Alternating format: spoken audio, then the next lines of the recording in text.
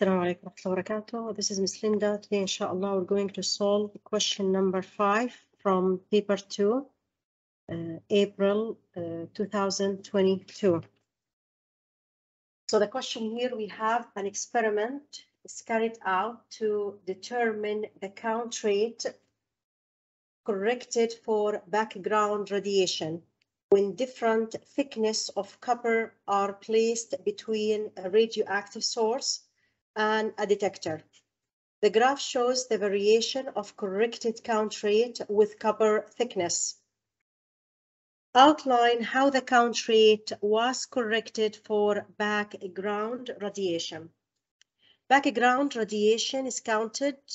Background radiation is subtracted from each reading. This is how the count rate was corrected for the background radiation.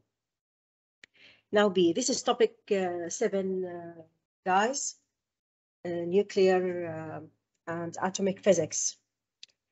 B, when a single piece of thin copper foil is placed between the source and detector, the count rate is 810 count per minute. So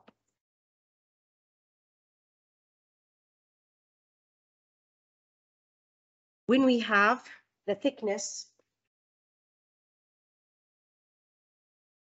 is 0.25, the count rate is 810 count per minute. Count per minute. This is the thickness. Estimate the foil now is placed with one that has 3 times the thickness. 3 times the thickness, that means 3 times 0.25 will give me 0.75. I need how much count rate, estimate the new count rate. This question, we can solve it from the graph. Here I have a relationship between copper thickness in millimeter, and in y-axis, I have the corrected count rates in count per minute. Here, each square here will represent 0.1 because I have 1, 2, 3, 4, 5 squares. So 0.5 divided by 5, it will give me 0.1. So each square will give me 0.1. So here we have 0.1, 0.2, here will be 0.25. So if I draw a vertical line that touch the curve, so I'm going to extend this one. In the exam, you use ruler, not your hand. Don't draw with your hand. Ruler. So you draw a vertical line that touch the curve, and then go and read this reading. This will give you around 810. So 0.75. This is 0.5, 0.6, 0.7, 0.75. It will be here. 0.75. So if you go here, this is touch the curve and read it. So it will be less than 400, which is around between 390, 380. So at 0.75, how many count rate will be around 380. This is from the graph. Count per minute. Count per minute. Now see, further results were obtained in this experiment with copper and lead absorber.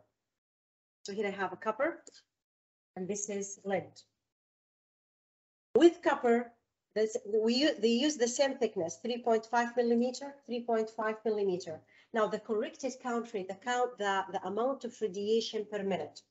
For copper is 32, and for lead 10. That means the copper allows some of the radiation to pass through it, which means lead is better absorber than copper.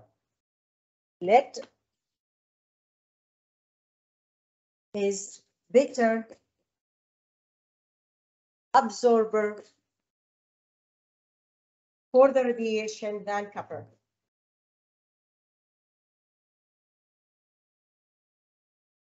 Comment on the radiation detected from this radioactive source. Now I have 3 types of radiation we've studied. We have alpha particles, we have beta particles, and gamma rays. Alpha particles, it's similar to helium nucleus. It has 2 protons and 2 neutrons. They're heavy, and they're stopped within a few centimeters of air, or even a sheet of paper will stop the alpha particle because they're heavy particles. But beta particles, they charge the electrons, they charge with negative charge. They're smaller, they're lighter, so they can penetrate more in air. They travel more centimeter, few meters in air, and few millimeters. They can penetrate the aluminum for few millimeter in the aluminum foil. While gamma rays, it's uncharged, the light, uncharged, and their energy is really high. They can penetrate even few centimeter in lead and very long distance in air. So gamma particle can go through lead, while alpha particle, it will be stopped, doesn't go through the aluminum foil, doesn't go, or it will go a few centimeters in the aluminum foil, and then it will be stopped. Now, section D, another radiation source consists of nuclide of caesium 55. Okay, this is the number of protons, and 137, the atomic number, which equal number of neutrons plus the number of protons. That decays into barium 56. So I have caesium. This, if I want to write down the decay, I have cesium 55 and the atomic number 137. It will decay to barium 56 to 137. So if you notice, the atomic number doesn't change. I have 137, 137, but the number of protons now down changed. Became 56, from 57 till 56. If you just refresh your memory a little bit, we said if the particle is alpha particle,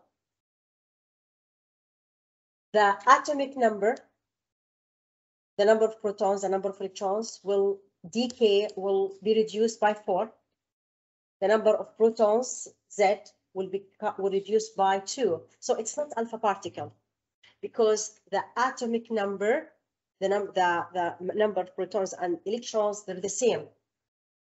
Definitely going to be either beta decay positive, negative, or beta positive. It could be gamma, but gamma decay, the number of protons and number of neutrons doesn't change. Here in the beta negative decay, the number of protons increased by 1. So it's going to be beta decay. Beta negative decay.